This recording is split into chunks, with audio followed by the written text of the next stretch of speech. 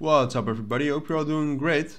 In the next few minutes we'll do a quick price prediction and price analysis on Kadena, or KDA is the abbreviation. I mean, it's not that bullish, but I saw that it was trending, and it definitely had a bullish week last week. I mean, if you compare it with other cryptos, Kadena got up to $10 again, while at the end of that last bearish move it was at 8.16. So that's all great.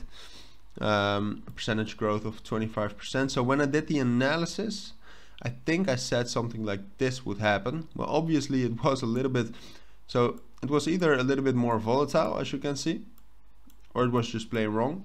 I leave that up to you. I think it was wrong. I didn't expect that we would break that $8, that 7.5, or at least this key level right there. I didn't think we would break that, but obviously we had some bearish fundamental throughout the whole world. Broke that, found support ultimately at $7, which I do think is going to hold as of right now. Let's actually get a key level there as well. So that full level, I mean, it even drops down to 6.6 a little bit. I do think that will hold, but it will be tough to break that $8.5 level again. That's just quite a strong resistance level, and that's also the main technical catalyst we're looking to break before we could see some more bullish moves again. I mean, still, I mean, as I said, relative to other cryptos, Kadena is still up quite a bit. But yeah, I mean, from where we are right now, we are experiencing some bearish moves. I think maybe we'll find enough support at this 7.28, 7.25 level. From there, try to make our way back up to that 8.45, 8.5 level. But as I said, I don't think we'll break that as of right now. I think it is more likely that from there we'll drop down, maybe find some support at 7.85, but ultimately drop down to $7 again.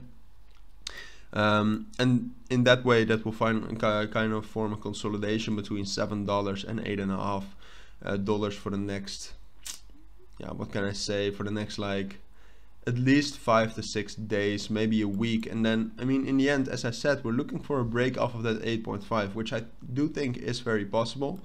Like in 6 days, or like from 6 days to a week and a half, as I said. So after that consolidation, and because then it's either dropping down through that 6.7 level, which would definitely be very bearish for the whole crypto market, and